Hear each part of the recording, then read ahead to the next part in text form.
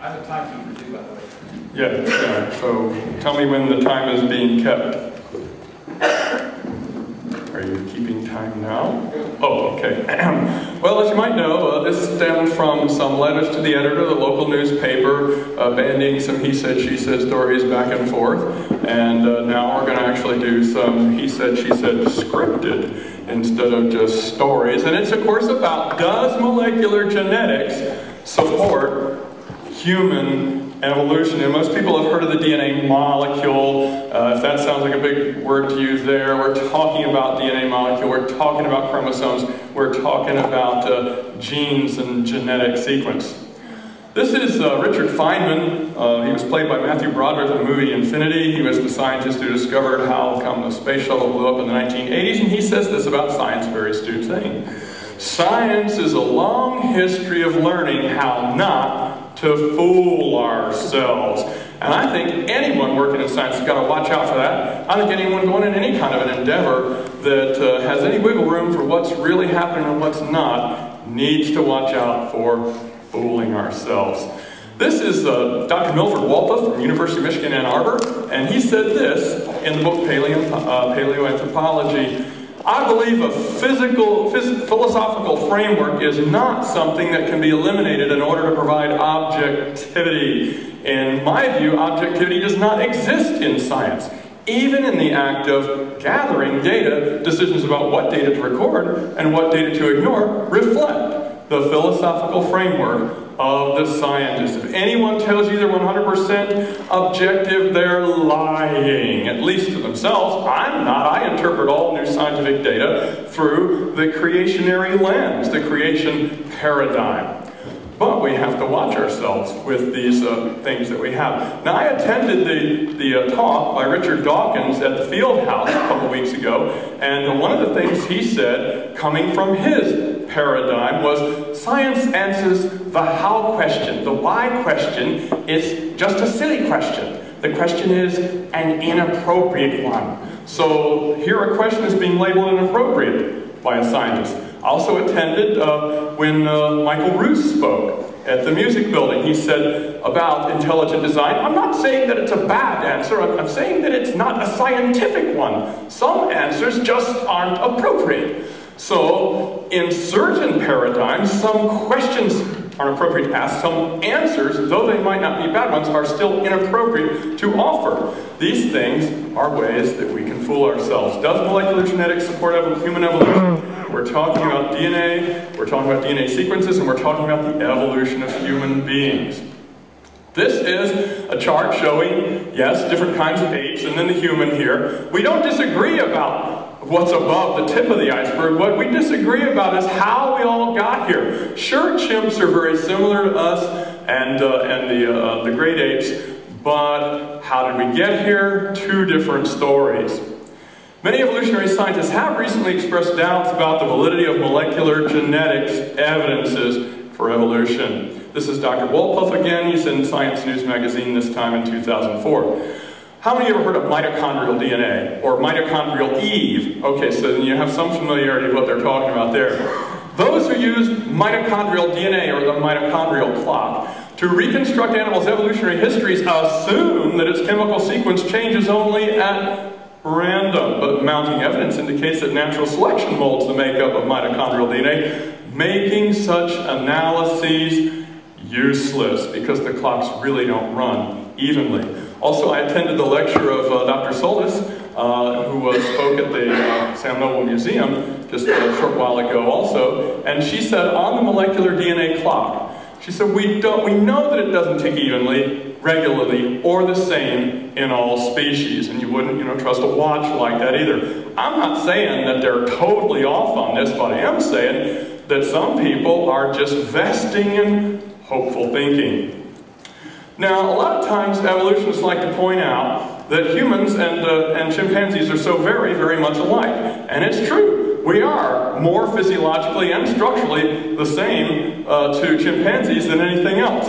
Out of 3 billion base pairs, 1.23% is the only difference. That's still 36 million base pairs. But we still have, what is it, 98 some odd percent the same DNA as chimpanzees. Well, they look the most like us of anything. It's not so surprising that structure and genetic coding would be the similar. But here's a nematode worm, microscopic, only has 1,000 cells in its whole body, and this we have a 75% similarity with in our DNA. You know, all living things have similar DNA, some more than others. Now, here's the kicker. Bananas share 50%, the same DNA as we do. Now, I'm not making this kind of stuff up. All living things do. Now, if those similarities between those very, very different kinds of organisms compared to us exist, then it's certainly not surprising at all. And it doesn't necessarily mean that we evolved from monkeys. If they were created the same time as humans, and they look a lot like humans, it's not surprising that their DNA would be very similar to humans too. So that issue is transparent to the entire thing about evolution and creation, and whether humans evolved from chimpanzees or not. Now I wanted to emphasize that our DNA really is very similar.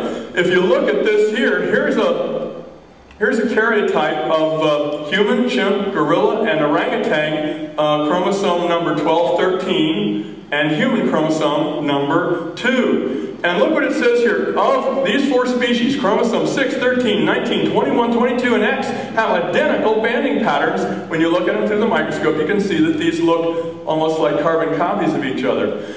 Chromosomes 3, 11, 14, 15, 18, 20, and Y look the same in 3 of the 4 species, those being the gorilla, chimp, and humans. And chromosomes 1, 2P and 2Q, which is the human 2, and chimp 12 and 13. 5, 7, 8, 9, 10, and 12, and 16 are alike in 2 species. Only chromosomes 4 and 17 are different among all of them. The biggest single chromosomal rearrangement for the 4 species is the unique number of chromosomes, 23 pairs, found in humans as opposed to apes. Now, this is something evolutionary scientists are fond of pointing out, that chimps have 24 pairs, humans have 23 pairs, and that second human chromosome looks an awful lot like the combination of chimp 12 and 13. Well, indeed it does. Now, what they're saying is that chimps and humans were hanging around, and then these two fused, and look at how similar they are. And now in humans, we got just chromosome 2, which used to be chimp 12 and 13. Now, I have no problem, as I just said, with the chromosomes being very, very similar in chimps and humans in the past, since we look alike anyway. But what evolutionists will say is that what happened was, back in the day when we had a similar number of chromosomes, these things here fused, made 1 chromosome. That's human chromosome number 2. It's a combination of 12 and 13 from the chimps. There it is now, and it's all beautifully laid out. We can just see that proves evolution. It doesn't. The similarities actually could go easily either way for design or random evolution. The fact that after the creation or the evolution of these 2 species, that the humans fused chromosome 12 and 13 is not a similarity. It's something that happens that shows the species are separate. It doesn't show they were the same, or chimps that have the fusion too. So my story is that yes, humans and chimps did once have the same number of chromosomes. Humans had a fusion, but it never did happen. In the chimp line, it's an evidence of not being related, not of being related. So again, like I said, it's not the tip of the iceberg we're arguing about, it's how the iceberg got the way it is. What I'm saying is that there isn't evidence for a common ancestor as far as molecular genetics goes.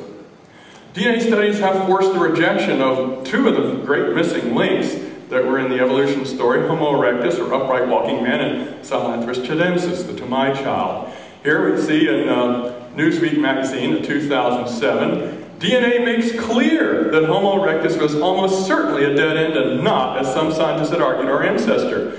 Trouble was, Sahelanthropus chilensis, nicknamed Tamai, the word for child, lived close to 7 million years ago. The genetic data, pointing to a chimp-human split at least 1 million years later, suggests Tamai is not the hominid, not the first creature ancestral. Only humans, not our chimp cousins after all. So that knocks two of the members off the evolutionary family tree, and the other ones have their problems too, but these are the two that had the big problems with the molecular genetics. Now this textbook here, very popular high school biology textbook, does have these two species as missing links. Here you've got the Sahelanthropus chadensis, recent hominid discovery. The book was published in 2006. Here you have Homo erectus, also mentioned as a missing link to humans, and yet the Washington Post knows that these were not human ancestors. The book even has a little part where the students can pick which of the stories of evolution they think is really true. The only difference is Australopithecus africanus is not listed in this one, but Homo erectus is in both of them. And of course, as we just found out, Homo erectus is, because of the DNA, not a human ancestor. DNA studies have forced the acceptance of unlikely separate evolution of specific traits. It turns out the way that evolutionary paradigm scientists interpret the DNA structure of bats, for instance, forces them to say that echolocation evolved at least twice on two separate occasions, as much of a lightning strike hopeful thing that was to happen just once. Also, DNA studies have forced the acceptance of repeated evolution, then de-evolution of specific traits. And this goes against evolutionary principles. This is the Phasmagigas, a foot-long walking stick insect. And it says here in the Science News that stick insects may have done what biologists once thought was impossible, lose something as complicated as a wing in the course of evolution, but recover it millions of years later.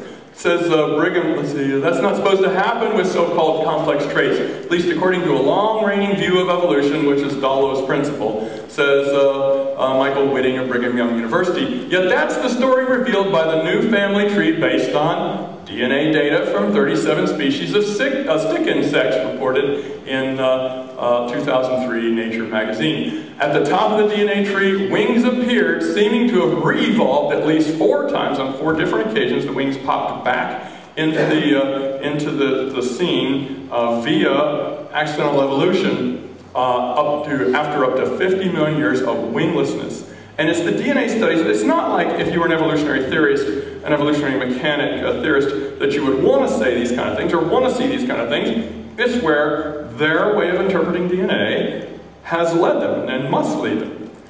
Again, Dr. Feynman saying science has a long history of learning how not to fool ourselves. I'm finding evolutionists are moving away from hard data, going to more numerical data, going to more highly complex mathematical models, rather than actual hard science.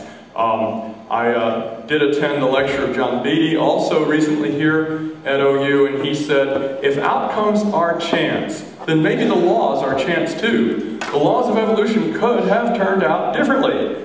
And once they say the laws evolved, we'll realize those aren't the laws. The laws of nature, thought, comes from a time when science and religion were closer.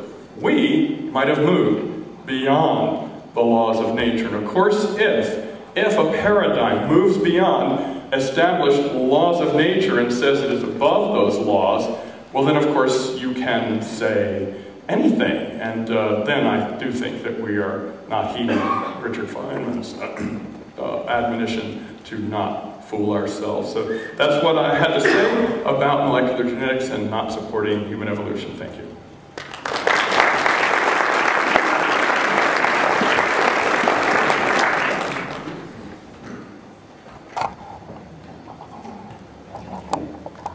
Okay, can you guys hear me okay?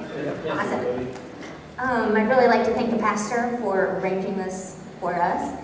I really don't get a lot of opportunities to have these kinds of science outreach opportunities. And I'd really like to, because I know in Oklahoma there's a lot of contention between evolution and creation. And I think part of that is a lot of the general public doesn't understand why scientists get so worked up about evolution. Because, I mean, to the general public, it could be like an amoeba evolving into a frog, evolving to a chicken, evolving into people millions of years ago. Why is this such a big deal? Well, I use evolution every day in the laboratory in 2 ways. The first, I think some of you would call it a microevolutionary sense. I study the evolution of HIV in the hopes of creating a vaccine that will eliminate that epidemic from this planet.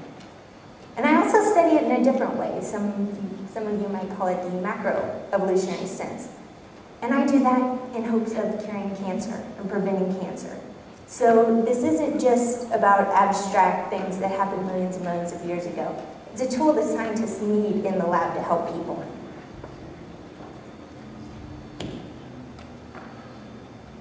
So what do I mean when I say evolution?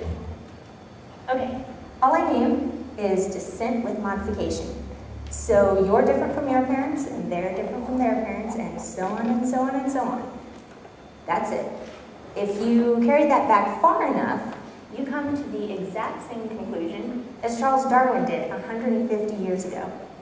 And that is that all organic beings have descended from one primordial form. And this was 150 years ago when we didn't have the technology that we have today. And he had this really cool drawing in one of his notebooks that actually recapitulates what we do in the laboratory when we're comparing one organism's genetic code to another organism's genetic code. So his insight really was astounding for the time. But how do we make trees like this? Like Mr. Jackson said, we can compare things that we have in common with other organisms. One of those things is the PAX6 gene. So over the course of time, as the eye was evolving, this particular regulatory gene can be found in people, in mice, in birds, in fish, in insects, to the point where you can actually take the PAX6 gene out of a mouse, put it into the fly's genome, and you get a normal fly with a normal eye. So we have things in common with other organisms. So to a scientist, we look at this and think, well, we had a common ancestor, and that gene got passed on from generation to generation to generation. But, like Mr. Jackson said, does that really support common descent? Because if you have a toddler playing with Legos, she can make a spaceship from that set of Legos. She can make a castle. She can make a dinosaur. If she's using the same building blocks to create different things, I mean, that doesn't mean that the castle is related to the spaceship. What really tells scientists that we are related to other organisms are these weird mistakes we have in common with other organisms. These mistakes don't make sense in light of any other paradigm than that of descent with modification from a common ancestor. One of these mistakes is what I study in the lab. They're called endogenous retroviruses.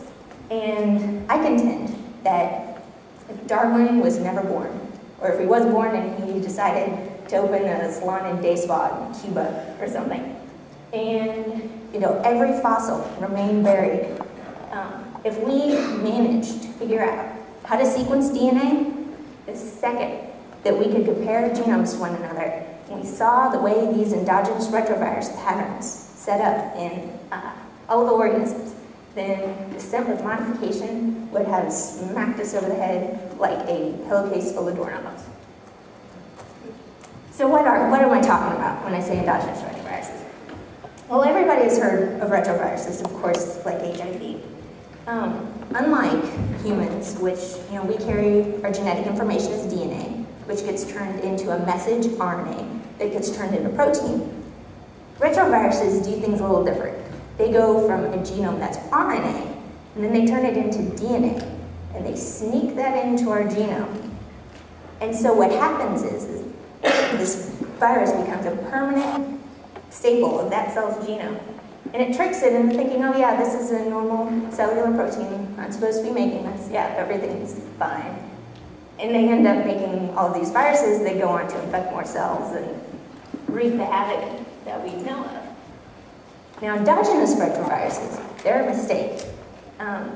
It's what happens when a retrovirus infects a cell that it's not supposed to infect, like a sperm or an egg.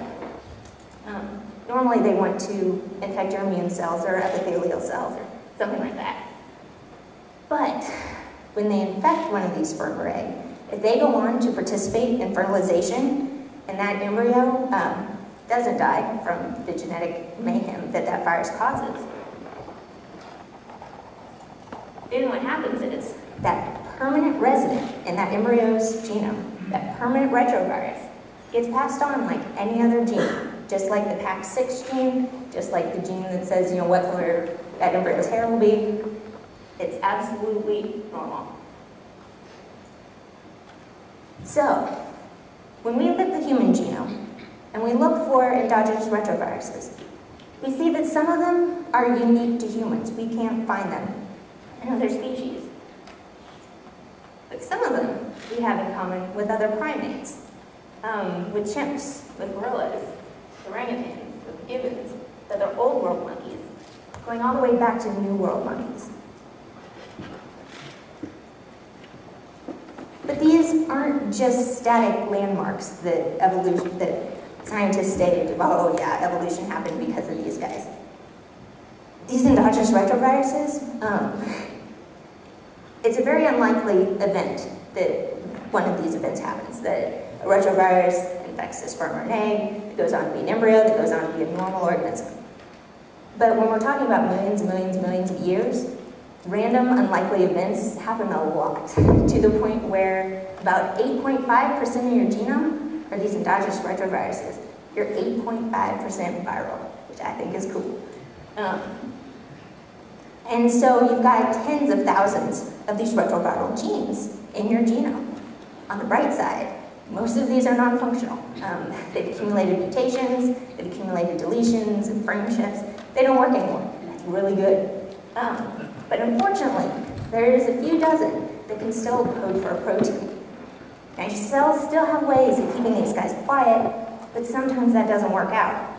And what we found is that in basically every cancer we look at, you can find these endogenous retroviral particles coming out. So when you've got these retroviruses coming out, popping in, causing a lot of genomic instability, which leads to cancer.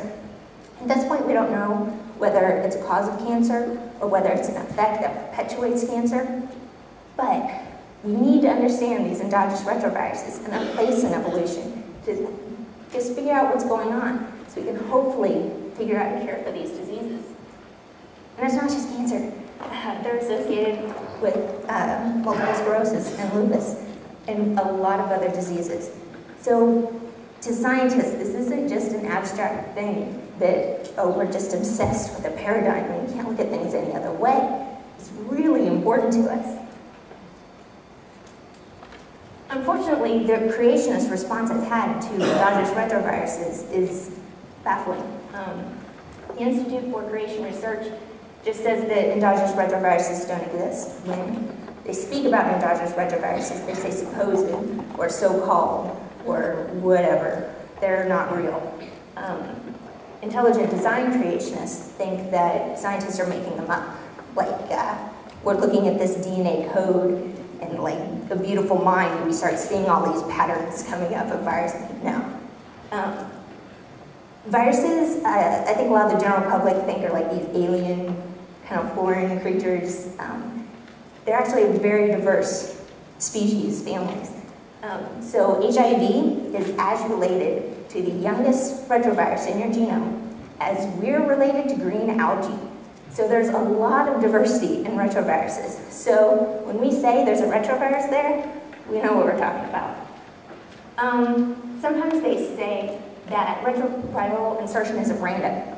And that's absolutely a valid question, because we know that humans and chimpanzees can be infected by the same retroviruses. That's how we got HIV. But again, they're forgetting the diversity of retroviruses and the randomness of where they insert in genomes.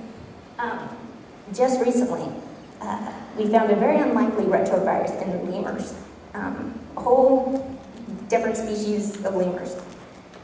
And so scientists thought, well, maybe this retrovirus inserted in a common ancestor of lemurs like 85 million years ago. And that didn't seem quite right to them, but it's a possibility. And they also thought it was a possibility that this retrovirus independently inserted in several species of lemur. So they didn't just guess or throw up their arms and say, whatever, it's the older one. They looked at those sequences and determined that they were actually very different retroviruses. and that these were two independent events. So we know when things are random, and whether it's common descent that is the more likely explanation or independent insertion sites. Sometimes they say ERVs don't work because not every organism has them. That's true. Plants don't have endogenous retroviruses, but they have things that are very, very similar. And so we can work back phylogenetic trees of plants using those weird mistakes. Because ERVs, they aren't the whole picture, they're just a part of the picture. And ERVs paint a big portion of it. And worst of all, some say that 8.5% of your genome that's retroviral is not really a mistake, they're all functional. And where they get this idea is that it's very, very cool. But we have mammals because an endogenous retroviral protein was domesticated by your genome.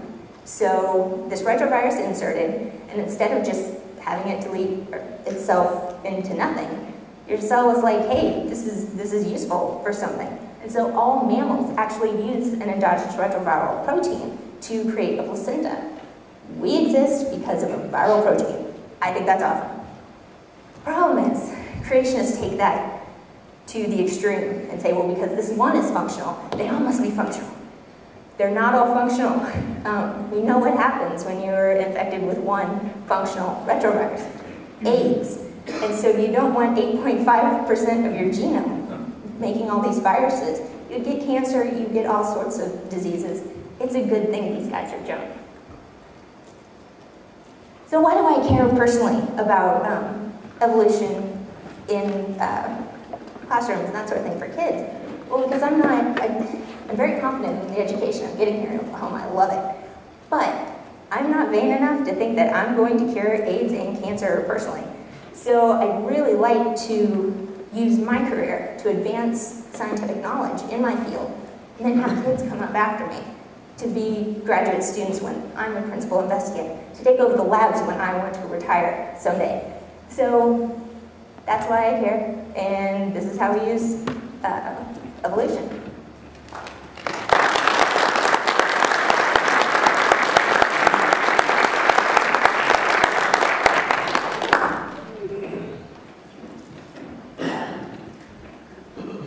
Okay, I didn't know people could be so short-winded. Yeah, they both were short on their time, so we have a lot of time ahead of us, and so we still have 10 minutes for rebuttal of each one. So, Dr. Jackson. Okay. So let's see.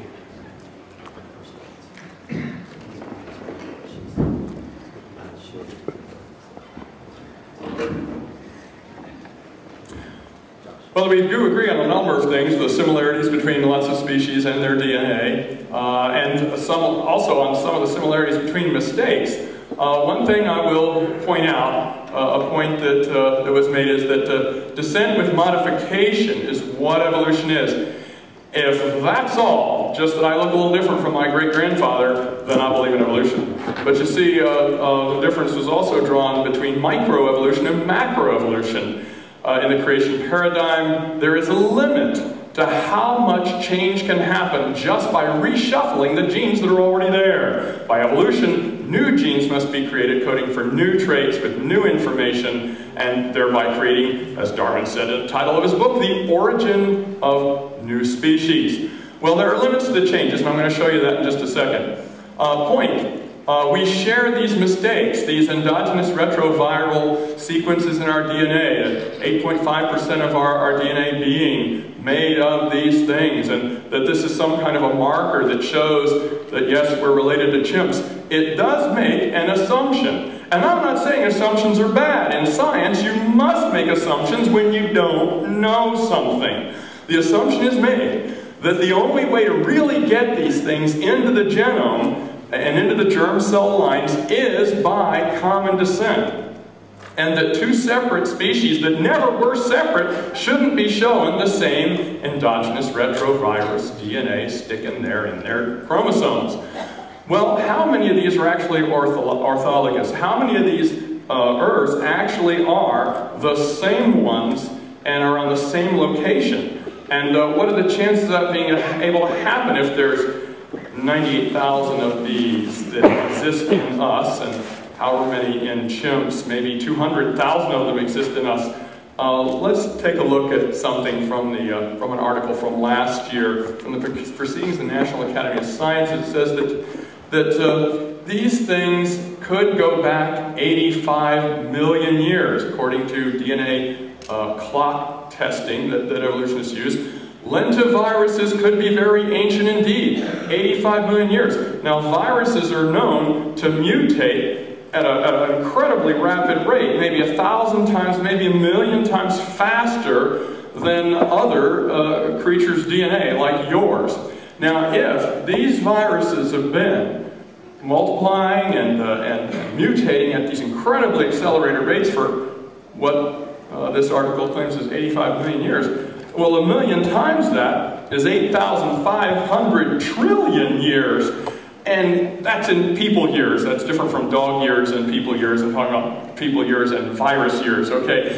They've had the equivalent of 8,500 trillion years. And what are these lentiviruses? What are these endogenous retroviruses today? They are still viruses. They haven't written any new code with new traits or new genetic information. They haven't advanced any.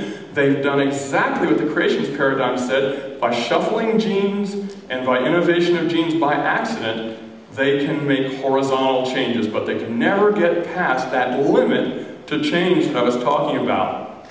Until now, scientists thought lentiviruses, like HIV, were too young to have participated in this evolution back and forth.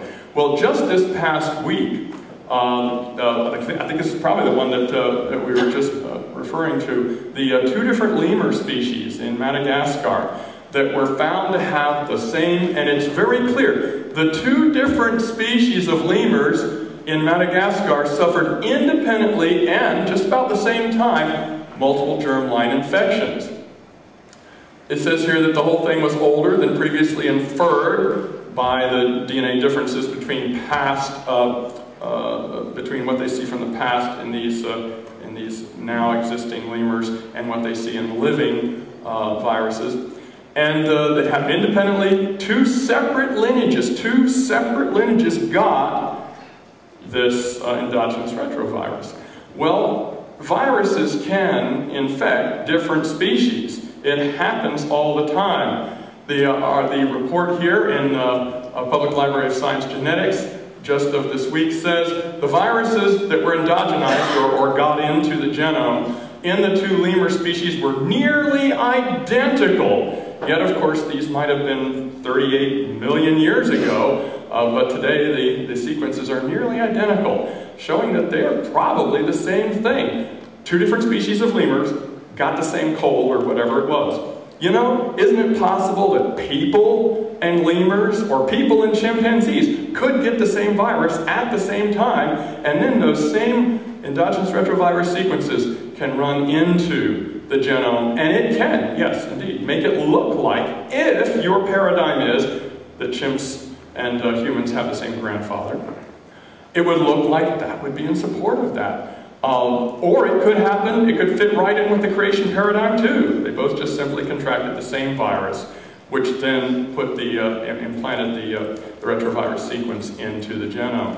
Again, this is transparent to the issue. How many of these things are actually at the same location, on the same chromosomes? How many of them are, in other words, orthologous? They really are, or homologous. And how similar are they? I think this probably needs more research. I think you will see evidence that goes both ways easily in molecular genetics. I think you will see evidence that goes one way or the other. Personally, I think you'll see more evidence going the creation paradigm way, but evidence is not proof. It's stuff that helps you think that your opinion is stronger, but proof is what's needed in science. Data, logic, reason, and thinking. That's what we need. It's okay to have theories. It's okay to make assumptions. Those things are not wrong, but we should not teach them as though they're facts. And here's just a list of other viruses that animals and humans both can contract, and you could certainly have these viral DNA pieces, sprigs, in both humans and animals of any of these in modern times. Thank you.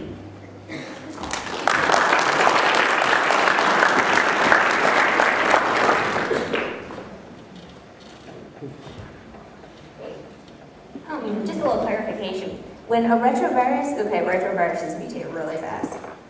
That's because when they are converted from RNA to DNA, the protein that does that doesn't have any proofreading mechanisms like our cells have. So they end up making a lot of mistakes. And that's actually one of the points where mathematical models have really, really helped, because you get so many variations with HIV that it's almost impossible to test them all in the lab. So math is also our friend. It's not a cop-out. But once it becomes an endogenous retrovirus, it has the exact same proofreading mechanisms as our own cells have, which is actually pretty good.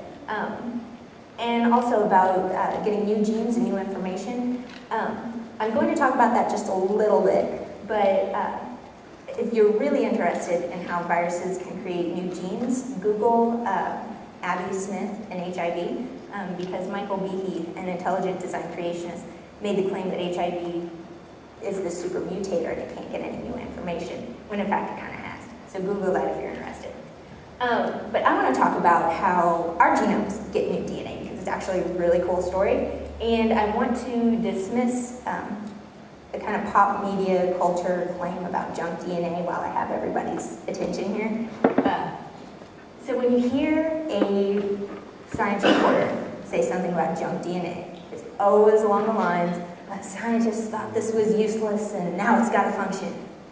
That's not what junk DNA is. Junk DNA actually is a very specific definition that came up in the 1970s. It's a very cool story I'm going to tell y'all. So what happened was, back in the 20s, 30s, 40s, 50s, long, long ago, before we had all this really cool technology, scientists were just figuring out that DNA is how inheritance is transmitted from parent to offspring. We didn't know that back then. And so they thought that these big, elegant, complex creatures like ourselves must have a ton of DNA, whereas we'd have more than, say, a dog, which would have more than a chicken, which would have more than a fish or a turnip. So they started seeing all these sizes of the DNA they were finding, and a species of onion has twice as much DNA as we have. And a different species of onion has even more, and a different species has almost 10 times as much DNA as we have. And that's kind of degrading to think that this onion has all this DNA. Why don't we have all this DNA? So Susumu Ono thought of this really cool idea, which has actually become a staple of basic genetics. And he thought, since the fossil record was scattered with all of these fossil remains of extinct species, maybe our genomes accumulate all these fossils of extinct genes. And so what he did was come up with the idea of gene duplication and divergence and pseudogenes. So gene duplication and divergence is one way that we get new information into our DNA. So for an analogy, let's say you just graduated from high school, and from like some graduation party, you won a free computer. Awesome. You get home, grandma just got you a free computer. She bought it a while back. You can't take it back. You don't just want to sell it on Craigslist for 500 bucks. So you decide that you're going to make one of these machines, you're going to have it evolve into your gaming machine. So you get a sweet game, you get World of Warcraft, get a new monitor, get a new graphics card, gaming mouse. That's your gaming machine. Your other computer, you say, is going to be for school and research only. It's going to be your professional computer. So you keep all your data there, you get an external hard drive, nice professional case to carry it in, maybe some presentation materials. So that's kind of what happens with your genome when you get a duplication and divergence. And this is what has happened with the evolution of the immune system. And so you have a particular kind of antibody called IgM. Really cool shape. It's the first one that's made. Neat. It performs whatever function you can possibly think of. But we don't just have this one kind of antibody. You have a ton of different kinds of antibodies that have been the result of all these gene duplications. And so you've got 6, 7 different antibodies that have been able to evolve in their own particular way. You have one that's functional, and one that gets to kind of explore sequence space to see if it can do something different. And that's precisely what happens. So IgA, for instance, is really good for mothers who are breastfeeding their infants. It's really good to breastfeed because infants don't have a really good adaptive immune response yet, so they get antibodies from mom. The IgGs are really good at attacking bacteria or anything that is invading your immune system, or invading your body. Whereas IgE, I don't know why this evolved. It's the reason we have allergies. I never had allergies, so I moved to Oklahoma. I'm not a fan of IgE. So where do we get these pseudogenes and junk DNA, what Susumu was talking about? Yay, 2D computers. Ooh, you drop one and smash the screen. It is now what you might call a pseudocomputer. You can take some parts from it, you know, if maybe you spill pop on your keyboard, you can take the keyboard out of your pseudo and maybe compensate. But it's not functional as a computer anymore. It's a pseudocomputer. So to go back to ERVs, this is what happens to endogenous retroviruses. They turn into junk. That's good. Junk DNA in the form of endogenous retroviruses is great. So let's say in this particular GAG protein, GAG codes for the structural core of a retrovirus. In this one, we've got a frame shift. So we got a little insertion. The code doesn't make sense anymore. Polymerase codes for all the enzymes retrovirus needs. This one's got a big deletion in it. And the envelope gene codes for the little spikes on the outside that the viruses use to get to your cell. This one's got a whole bunch of stop codons in it. So it's not functional anymore. It's junk. It's awesome. You don't want these guys functional. But that's just one of the ways that you accumulate information in your genome. And even like these leftover bits of junk can still be used for other things. Like you can take the keyboard out of that junk computer and use it for something else. So these little LTRs, those are the promoters for the virus saying, like, hey, come here, make these genes. They work really, really good. So sometimes your body's like, wait, this one works a lot better than the promoter I have. I'm going to get rid of my old promoter, use this one. So that's how you get new information.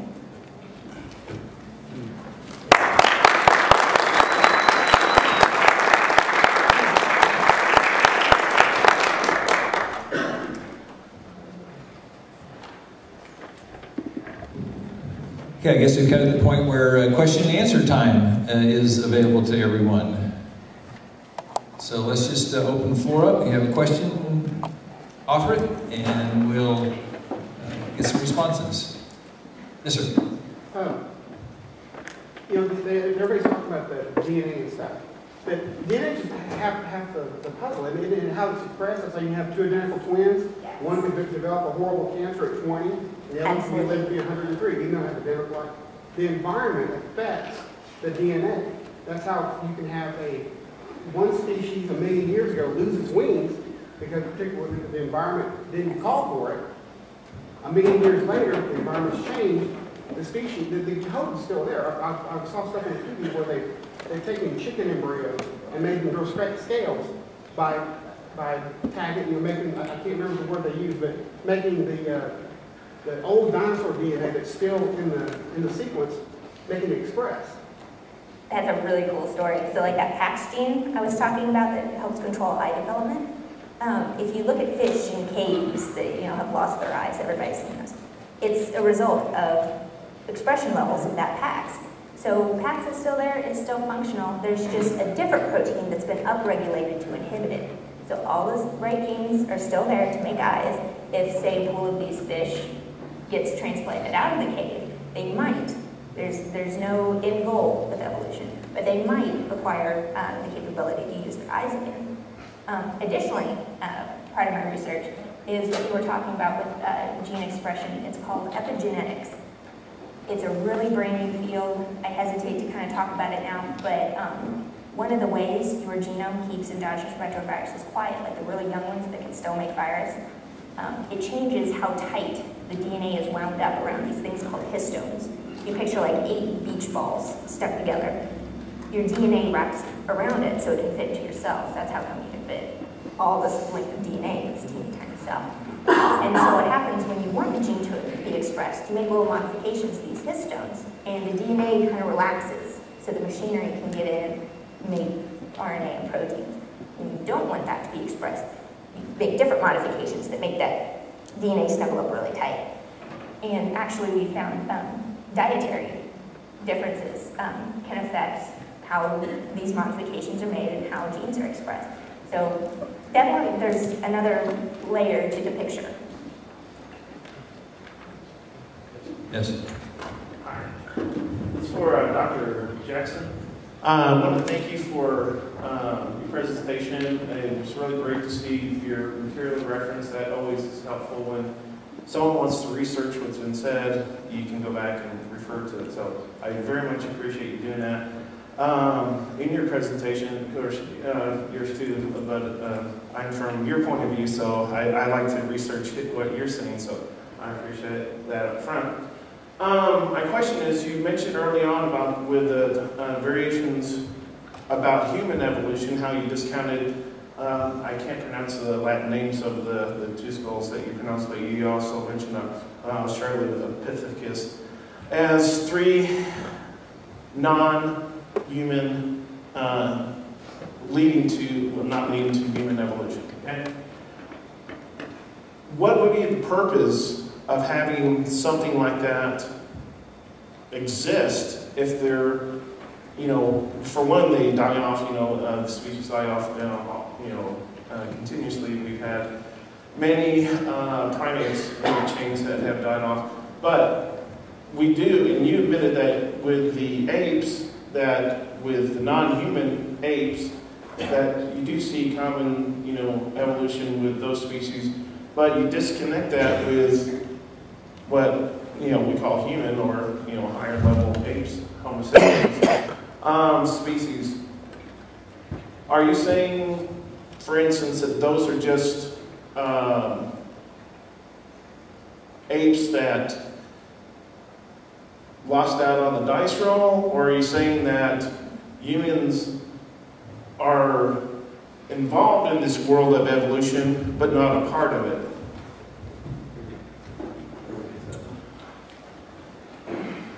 I'm not saying that there's a world of evolution in any sense of the word at all, except change within limits. But when I'm talking about species like this, I'm talking about, yes, extinct monkeys.